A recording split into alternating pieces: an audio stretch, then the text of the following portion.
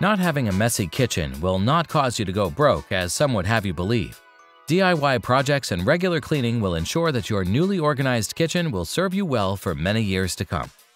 The point is to use your ingenuity to make something new out of something old, or to find a new use for something that would otherwise go to waste. Need help figuring out how to get started? Relax, here are 12 simple DIY kitchen projects that will give you some extra storage afterward. As always, Simphome presents you with the list. Number 12. A DIY hood fan with storage idea. First, gather plywood to build the box using wood glue and an air gun. Attach the box atop the hood with wood screws and drill. After that, attach the front door while installing a continuous hinge using small gold wood screws. Lastly, finish your piece by staining the whole unit your preferred color. Number 11. A knife and cutting board drawer transformation by Queen Bee of Honeydews. Begin by measuring the drawer's opening width before cutting all the dowels and planks precisely according to the measured sizes. Then, build the knife block with openings to accommodate all the scissors and knives.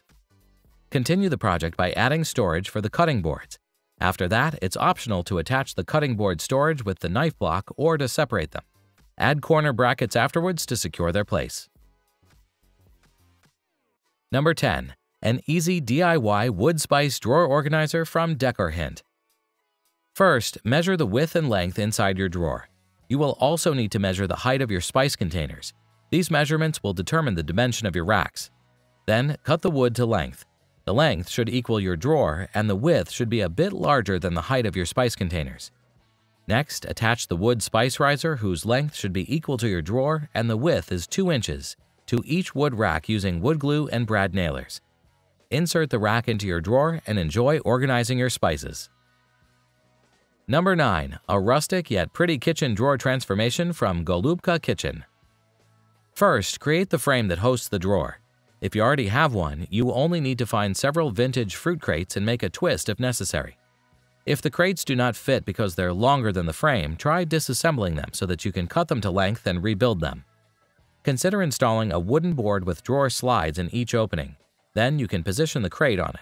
This way, the crate can slide smoothly on the tracks, giving you easy access. Number 8. A drawer organization project for Holics. Drawer dividers may not be new to you, especially if you have clutter. Organizing your kitchen with them is a smart idea. However, cleaning the drawers will be a hassle since you'll have to clean every compartment. Since it's not fixed to the drawer, this drawer divider is the ideal option for you. Only an insert fits tightly into the drawer. Since it's an insert, you can slip them in and out easily when you clean it. Number 7. Use the awkward space for a pantry cabinet. The first step is to prepare the cut plywood pieces by drilling pocket holes, sanding the surfaces, and cleaning the dust afterward. Then, assemble the pantry cabinet with the help of corner clamps to hold the big pieces upright if you have no assistance. After that, paint and install the pantry cabinet to the wall before attaching the cabinet doors.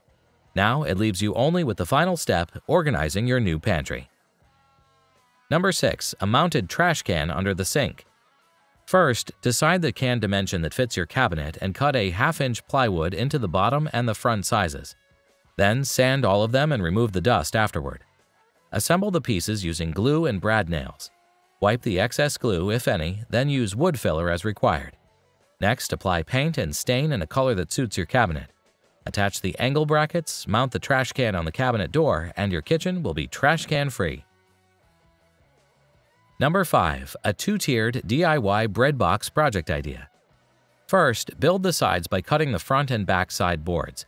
Then, create a 45-degree angle on the top of the front sideboard. After that, attach the boards together. Remember to place the pocket holes on the inside. They also must mirror the 2 sides. This bread box features a built-in cutting board. Thus, you'll also need to get the assembled side pieces and router a groove on the inside to house the cutting board. The groove should be 1/4 inch deep and 3/4 inches thick. The most important thing is the groove has to stop at 3/4 inches away from the back. Then, assemble the bottom and back. Attach the bottom to the side and attach the back. When attaching the top, make sure it's flush to the back and hangs over each edge 14 inches. Number 4. A 3-tier spice rack idea.